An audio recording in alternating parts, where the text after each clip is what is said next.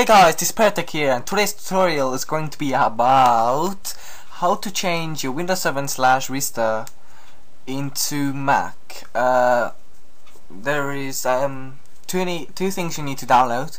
The first thing is Snow Transformation Pack 1.5, and the other one is going to be StarDock Object Dock.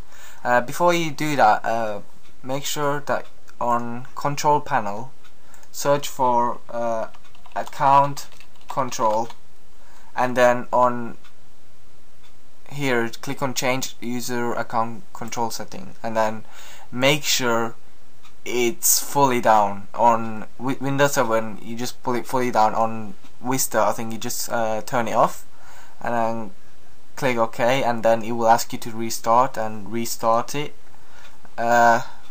After you restart it, download Snow Transformation Pack 1.5. It will be the link will be in the description.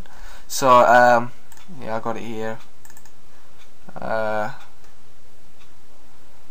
you go next. I accept terms, license, next. On configuration, make sure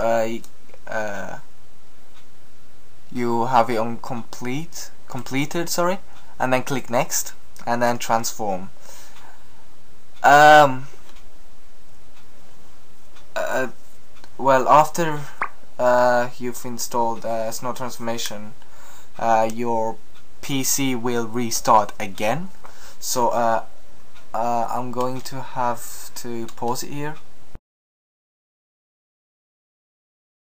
Hey guys, I'm back after I've restarted my PC. You should have realized by now that your PC looks like Mac, and yeah,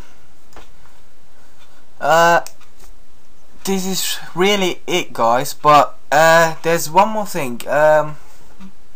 If you also downloaded Object Dock, you can change the way Mac looks, like with different looks. For example, I'm just gonna show you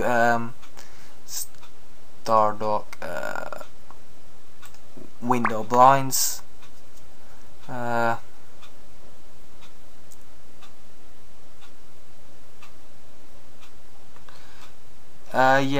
like you can go on to get more skins, and then go on to search for Mac, and then you could just have a look.